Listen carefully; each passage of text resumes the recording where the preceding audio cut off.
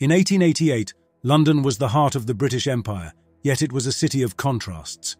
While the West End boasted wealth and luxury, the East End, particularly Whitechapel, was notorious for poverty, overcrowding, and dismal living conditions. Many residents in Whitechapel were working class or impoverished, struggling daily for survival. Work was scarce, leading to high unemployment rates. The area was plagued by social problems like alcoholism and violence. For many women, prostitution was one of the few means of earning a living.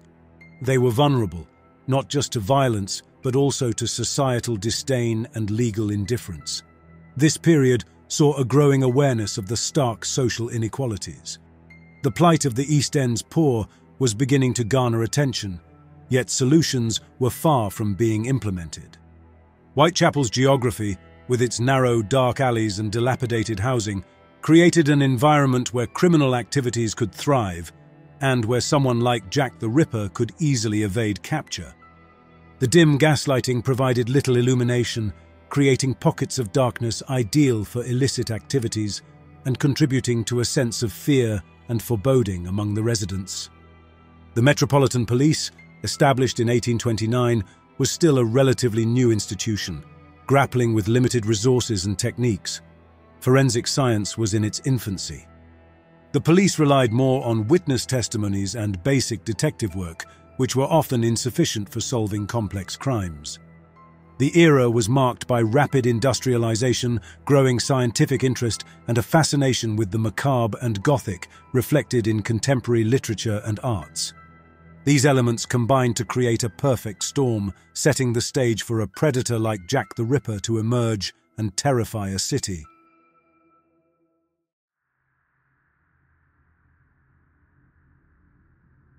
Mary Ann Nichols, known as Polly, was born on August 26, 1845, in London. She led a life marred by misfortune and hardship. Married to William Nichols in 1864, the couple had 5 children. However, their marriage disintegrated, largely due to Polly's alcoholism.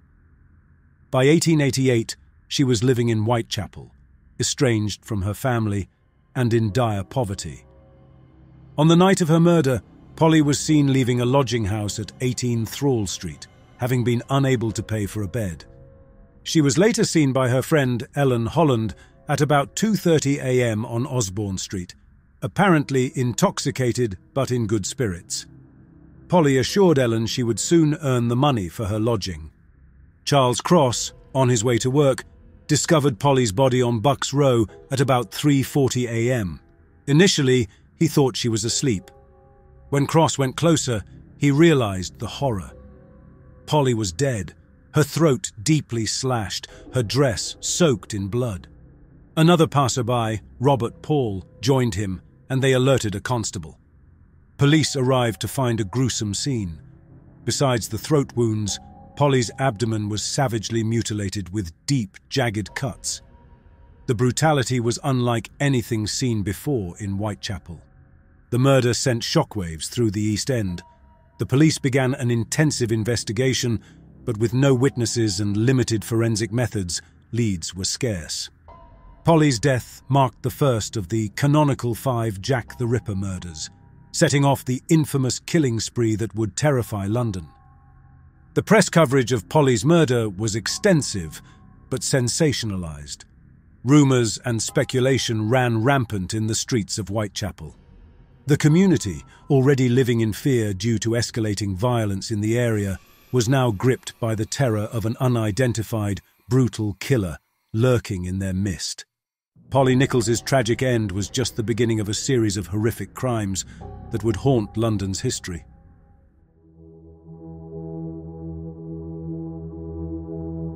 Annie Chapman, born Eliza Ann Smith in 1841, led a life shadowed by personal tragedies. She married John Chapman, a coachman, in 1869, and they had 3 children. However, the death of their eldest child and John's alcoholism strained their marriage. By 1888, Annie was living in Whitechapel, estranged from her husband, who had left her for another woman. Her life was marked by destitution and declining health, exacerbated by alcoholism. On the morning of her death, Annie was seen walking the streets of Spitalfields. She had spent the previous night in a lodging house, but didn't have the 4 pence for her bed, so she left to earn the money. Witnesses later reported seeing her at Spitalfields Market around 5 a.m. and then talking to a dark-haired man near 29 Hanbury Street. At approximately 6 a.m., a resident of 29 Hanbury Street, John Davis, found Annie's body in the backyard. The scene was horrifying. Her throat was slashed, and her abdomen was grotesquely mutilated. More chilling was the precision of the mutilations. Her uterus had been surgically removed and taken away by the killer, suggesting a disturbing level of anatomical knowledge. The police launched a thorough investigation, interviewing numerous witnesses and residents of Hanbury Street. However, no conclusive evidence was found. Annie's murder was linked to Polly Nichols's due to the similar nature of the wounds and the proximity of the two crimes. The brutality of Annie's murder intensified the fear in Whitechapel. The press coverage was rampant, with newspapers often sensationalizing the gruesome details. The public began to speculate wildly about the identity of the killer, coining him Leather Apron and later Jack the Ripper. Annie Chapman's murder marked a terrifying escalation in the Ripper's modus operandi, with a level of brutality and precision that baffled and horrified both the public and the police. Next, we will explore the chilling events of the double event, the murders of Elizabeth Stride and Catherine Eddowes.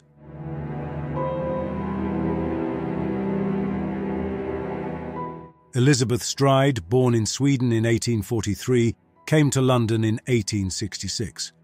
She had a troubled marriage with John Stride, a ship's carpenter, but they separated after falsely claiming to be a victim of the Princess Alice steamship disaster in 1878. By 1888, Elizabeth, known as Long Liz, was living in Whitechapel, surviving through casual work and prostitution. On the night of September 29th, Elizabeth was seen in various pubs and lodging houses. Witnesses reported seeing her with different men throughout the night. Her last known interaction was with a man near Dutfield's Yard off Berner Street around midnight. Louis Diemschutz, a steward of a Jewish socialist club in Dutfield's Yard, discovered her body at approximately 1 a.m. while turning his pony cart into the yard. Stride's body was found with a single cut to the throat, but unlike previous Ripper victims, there were no abdominal mutilations. The lack of mutilation led to speculation that the Ripper was interrupted during this attack. The murder of Elizabeth Stride prompted a massive police response, with detectives combing the area for clues.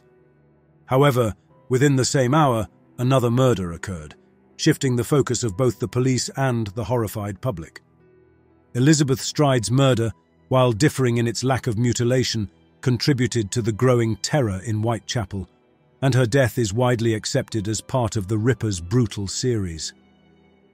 The night was far from over, though, as another murder was about to unfold, deepening the horror of the double event. Catherine Eddowes, also known as Kate Conway, and Mary Ann Kelly, was born in 1842 in Wolverhampton. She had a common law marriage with Thomas Conway and later lived with John Kelly, but by 1888 she was living a transient life in Whitechapel. On September 29th, Catherine was arrested for drunkenness and released from police custody around 1 a.m. on September 30th. She was last seen alive by 3 witnesses in the company of a man at the corner of Church Street and Duke Street around 1:35 a.m. Catherine's mutilated body was discovered at 1:45 a.m. in Mitre Square by P.C. Watkins. Her throat had been cut and her abdomen was horrifically mutilated. The killer had removed her kidney and part of her uterus, and her face was slashed, indicating a significant escalation in violence. The proximity in time and manner of death to Elizabeth Stride's murder led the police to link the two crimes. A bloodied piece of Eddowes' apron was found in Goulston Street, along with a chalk message found on a wall that became a controversial piece of evidence. The chalk message found near the site of Catherine Eddowes' murder read, "The Jews are the men that will not be blamed for nothing." The meaning and intent of the message have been the subject of much debate and speculation. Some interpretations suggest it was an anti-Semitic remark, as Jews could be interpreted as a misspelling of Jews, while others believe it may have had nothing to do with the murder and was simply graffiti. Due to concerns about the potential for anti-Semitic backlash and public unrest, the police commissioner, Sir Charles Warren, ordered the message to be erased before it could be photographed, a decision that has been criticised in retrospect for potentially destroying valuable evidence. The true significance of the message and whether it was actually written by the Ripper remains unknown. The double event caused unprecedented panic. The brutality of the murders, especially Eddowes, shocked the public conscience. Vigilante groups formed, and the press feverishly reported on the killings, with the mysterious and evasive killer dubbed Jack the Ripper. The murders of Elizabeth Stride and Catherine Eddowes in a single night exemplified the Ripper's brutal capacity and the terrifying randomness of his attacks. The fear and chaos that followed these murders underscored the helpless state of the police and the terror that gripped Whitechapel. Next, we'll delve into the story of Mary Jane Kelly, the Ripper's final and most horrific murder.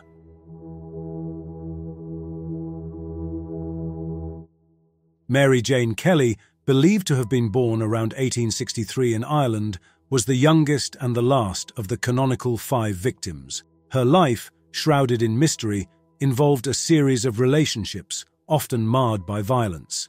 By 1888, Kelly was living in a single room at 13 Miller's Court off Dorset Street, one of the worst slums in London. Kelly was last seen alive on the night of November 8th, returning to her room with a man. Witnesses recalled hearing her singing in the early hours of November 9th. Her life in Whitechapel was fraught with hardship. Descriptions of her suggest she was well liked, but often found herself in tumultuous relationships and struggled with alcohol. On the morning of November 9th, Thomas Bowyer, a rent collector, went to Kelly's room. Peering through a broken window, he discovered a horrifying scene. Kelly's body lay on the bed, mutilated beyond recognition. The ferocity of the attack was unprecedented. Her throat slashed down to the spine, her abdomen emptied of its organs, and her face hacked beyond all semblance of identity. The room was small, and the walls splattered with blood, indicating the brutality and frenzy of the attack. The police were summoned, and the scene was meticulously examined, but the lack of forensic science limited the investigation. Kelly's murder was by far the most gruesome, suggesting that the killer had ample time and privacy to carry out his barbaric act. The murder of Mary Jane Kelly marked the zenith of the Ripper panic. The graphic details, when made public, caused a sensation and deep fear across London. The press coverage was extensive, with newspapers publishing lurid details and illustrations of the crime scene. Kelly's murder is generally considered the final act in the Ripper's killing spree. The brutality of her death marked the horrific climax of a series of murders that had terrorized London. The mystery surrounding her life and death, like that of the Ripper, remains a source of fascination and speculation to this day. Mary Jane Kelly's tragic fate, characterized by its extreme brutality, closed the chapter on the Ripper's known murders.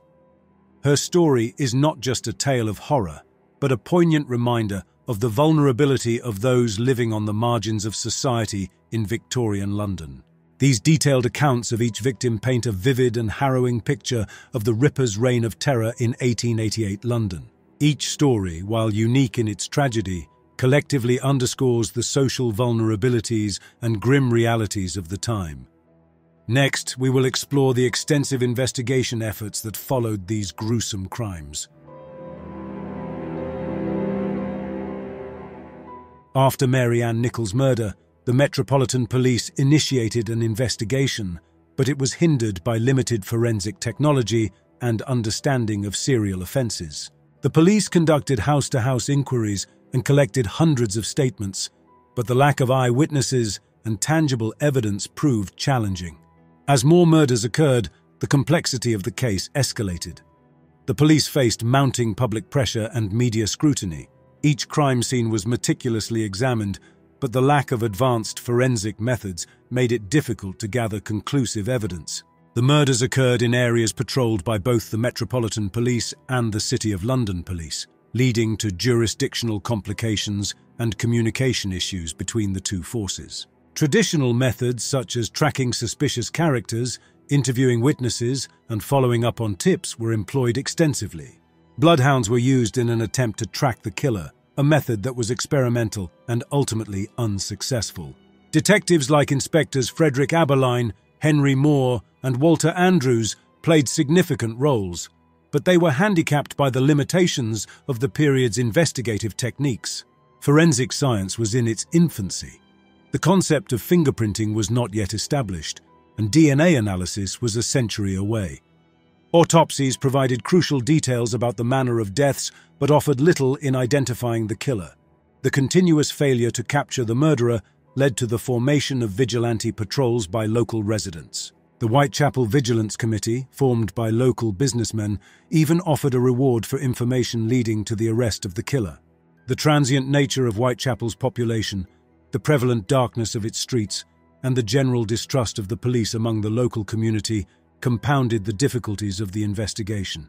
The sheer volume of suspects and leads, many of which were based on xenophobic and classist biases rather than evidence, overwhelmed the police. The intense media coverage and sensationalism added pressure, but also misinformation, making the investigation even more challenging.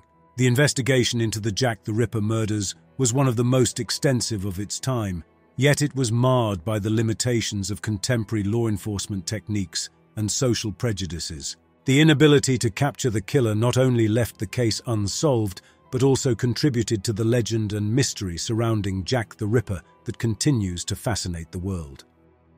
Next, we will delve into the public reaction and the media frenzy that surrounded these infamous murders. The Ripper murders created an atmosphere of fear and paranoia in Whitechapel. The brutality of the crimes and the killer's ability to evade capture terrified the local residents. Women, in particular, feared for their safety, and the streets of the East End, usually bustling at night, became desolate after dark. The press played a crucial role in shaping public perception of the murders. Newspapers were filled with detailed accounts of the killings, often embellished to attract readers. Sensational headlines and graphic descriptions created a morbid fascination among the public, extending far beyond Whitechapel. The lack of concrete information led to rampant speculation and rumors. Theories about the killer's identity ranged from a butcher to a physician, and even to members of the upper class. Xenophobia was rampant, with suspicion often falling on Jewish and immigrant communities in the East End. There were public protests against the perceived incompetence of the police, with demands for better protection and calls for the resignation of top officials. The media's sensationalism reached its peak with the publication of letters purportedly written by the Ripper. Here are the complete transcripts of the most infamous letters. Dear boss, I keep on hearing the police have caught me, but they won't fix me just yet. I have laughed when they look so clever and talk about being on the right track. That joke about leather apron gave me real fit. I am down on whores and I shan't quit ripping them till I do get buckled. Grand work the last job was. I gave the lady no time to squeal. How can they catch me now? I love my work and want to start again. You will soon hear of me with my funny little games. I saved some of the proper red stuff in a ginger beer bottle over the last job to write with, but it went thick like glue and I can't use it. Red ink is fit enough, I hope. The next job I do, I shall clip the ladies' ears off and send to the police officers, just for jolly, wouldn't you? Keep this letter back till I do a bit more work and then give it out straight. My knife's so nice and sharp I want to get to work right away if I get a chance. Good luck. Yours truly, Jack the Ripper. Don't mind me giving the trade name. P.S. Wasn't good enough to post this before I got all the red ink off my hands, curse it. No luck yet. They say I'm a doctor now. Huh. The Dear Boss letter, with its taunting tone and reference to future crimes, was the first to use the name Jack the Ripper. The mention of clipping the lady's ears off seemed to reference the future murder of Catherine Eddowes, where one of her earlobes was cut. I was not codding, dear old boss, when I gave you the tip. You'll hear about Saucy Jackie's work tomorrow, double event. This time, number one squealed a bit. Couldn't finish straight off. Not the time to get ears for police. Thanks for keeping last letter back till I got to work again. Jack the Ripper. The Saucy Jack postcard referenced the double event, the murders of Elizabeth Stride and Catherine Eddowes, suggesting the writer had knowledge of the crimes.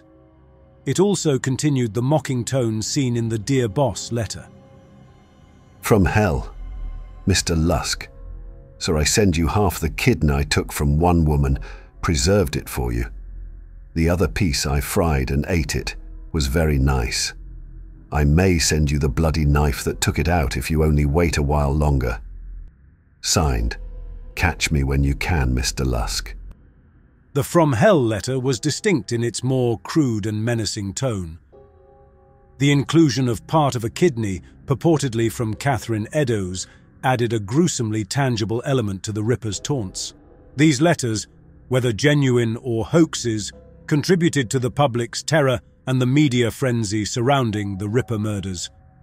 They remain a subject of fascination and debate among Ripperologists and historians.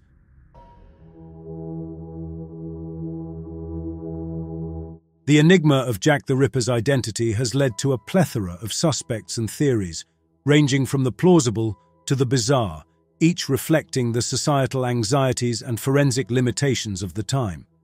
Among the most notable suspects was Montague John Druitt, a barrister and teacher whose suicide shortly after the last known Ripper murder cast a shadow of suspicion over him. The absence of direct evidence notwithstanding, Druitt's mental health issues and his family's history with mental illness have often been cited as circumstantial evidence in theories linking him to the murders. Another prominent suspect was Aaron Kosminski, a Polish Jewish hairdresser living in Whitechapel. He was known to have suffered from severe mental illness, and recent forensic investigations involving a shawl purportedly linked to Catherine Eddowes' murder suggested a DNA match with his relatives. However, the authenticity of the shawl and the accuracy of the DNA analysis have been subjects of intense debate, casting doubt on the conclusiveness of these findings. The list of suspects also includes Michael Ostrog, a Russian criminal known for his violent behavior and history of mental illness. His whereabouts during the murders were uncertain, making him a suspect in some theories, albeit without direct evidence linking him to the crimes. Similarly, George Chapman, born Severin Klosowski, a Polish barber surgeon known for poisoning his wives, was considered a suspect due to his medical knowledge and presence in Whitechapel during the murders, despite his modus operandi being significantly different from that of the Ripper. The case also saw the emergence of James Maybrick, a Liverpool cotton merchant, as a suspect following the discovery of a diary in the 1990s, purportedly written by him and confessing to the Ripper murders. This diary's authenticity, however, has been widely contested, with many experts deeming it a modern forgery. Beyond individual suspects, the Ripper case has been rife with conspiracy theories, including claims of royal involvement and Masonic rituals, often lacking concrete evidence and considered fringe by mainstream historians. Modern criminal profiling and investigative techniques have retrospectively suggested that the Ripper was likely a male familiar with the area, harboring significant animosity towards women.